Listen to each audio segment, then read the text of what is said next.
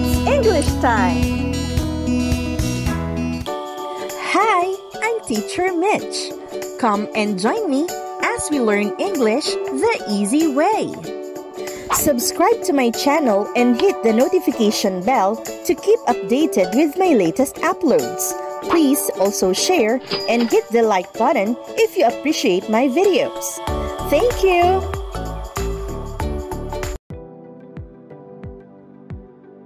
Hi there! We are now on our second topic for the fourth quarter. Our target most essential learning competency is give technical and operational definitions. But maybe some of you would ask, why is there a need to study the technical and operational definition of words? Hindi ba pwedeng i-check na lang at mag-copy-paste from Google or dictionary? Well, you will need the skills of defining words when you are writing a research paper. In fact, definition of terms is part of Chapter 1 of a research paper. Definition of terms is an alphabetical list of important terms, acronyms, or jargons used in the research study. Jargons are terminologies only understood by people in a certain group and are difficult for others to understand. Here are some examples of jargons or special words in a particular field. Medical jargons, idiopathic, tachycardia. Business jargons, scalable, sweat equity. Police jargons, Code 11, wolf pack. Definition of terms is important because the important terms, acronyms, and jargons are clarified and clearly defined for the readers of the paper. Possibly, your readers may stop reading your research paper or will get easily confused when they encounter unfamiliar words or unclear ideas. To avoid this, you need to hone your skills in giving the technical and operational definition in research. For example, when you use the word structure in your research, it may cause confusion to the readers because this word has several meanings. For its dictionary meaning, it is a manner by which something is built or organized. Whereas, in the field of engineering, structure means configuration of steel beams that serves as foundation to a building. While in the field of linguistics, structure refers to the arrangement of words. Because of the confusion that this word may cause, mahalagang i-define mo ang term na ito sa definition of terms part ng research paper mo. You will define it as to how it was used in your study. Pero before ka mag-proceed sa pagde-define ng terms sa research study mo, it is important that you know the two types of definition: the technical definition and operational definition. Technical definition, or sometimes called as conceptual or theoretical definition, refers to the universal meaning of the term. It is the definition that comes from different reference materials such as dictionaries, encyclopedias, books, journals, and even websites. On the other hand, operational definition is how the term is applied or used in the research. Refers to a specific definition of a concept in a research study. For operational definition, it is the researcher who formulates the meaning of the term, which is objectively anchored on the technical definition. Usually, the researchers use the phrase, "as used in this study," when introducing an operational definition. Here are some guidelines in defining terms in a research paper. Number 1. Only terms, words, or phrases that have special or unique meanings in the study are defined. As mentioned, yung mga words lang or terms na may special or unique meanings ang i-include nyo sa definition of terms.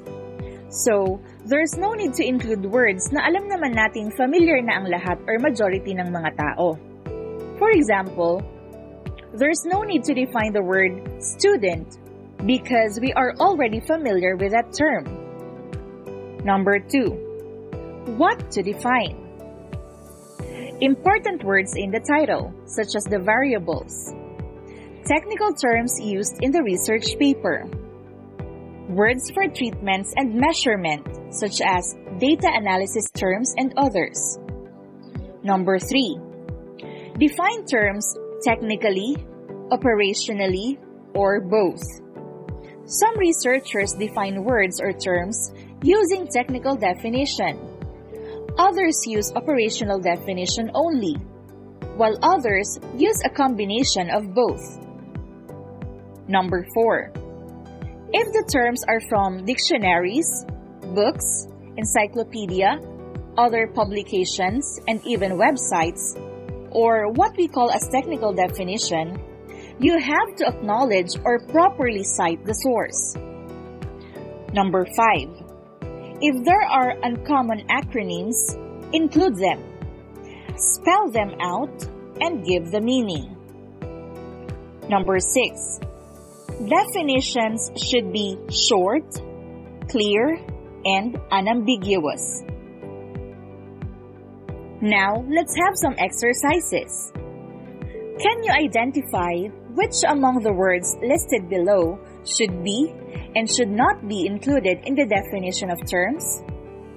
The words are distance education, radio-based instruction, student, instructional materials, school, social media. Let's see.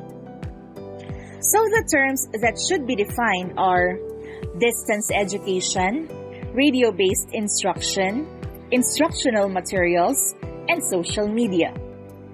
While there's no need to define the words student and school because those are just simple terms. They are not complicated, and most of us already know the meaning of those words.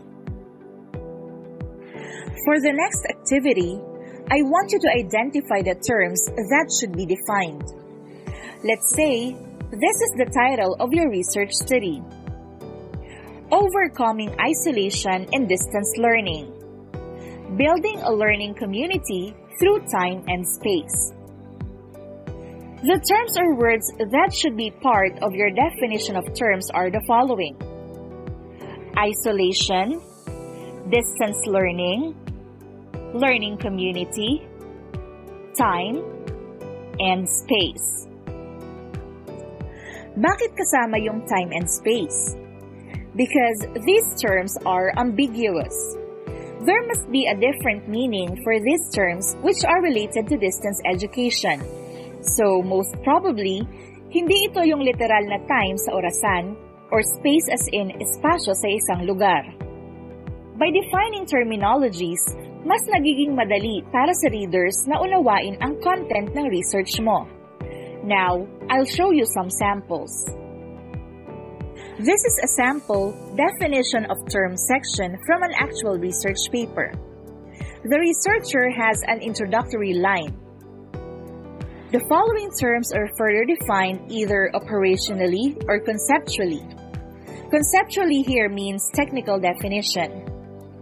Now, the words being defined are comprehension, comprehension level, and instructional leadership. Actually, there are more terms that follow, but these are just some words from the cropped section. And don't forget, these words should be arranged alphabetically. Going back to the first terminology, comprehension was given a technical definition, and the source is Cambridge Dictionary 2019. Just like what I mentioned earlier, when using technical definition, kailangan i-acknowledge or i-cite yung source. Next word. Comprehension level is defined operationally. The definition given was based on how the word was used in the research. This definition was from the researcher. Now, For the term instructional leadership, it is also a technical definition because the source was mentioned, De Lima, 2008. Here is another sample. This time, this is the introductory line of the researcher. For the reader's clearer understanding of the present study, the following terms were defined operationally. So here, it is very clear that the researcher used operational definition only to define the terms such as age and civil status. For the last example, the introductory line is, the key terms in the study are given the following operational definitions. The words defined are BIR ruling and business.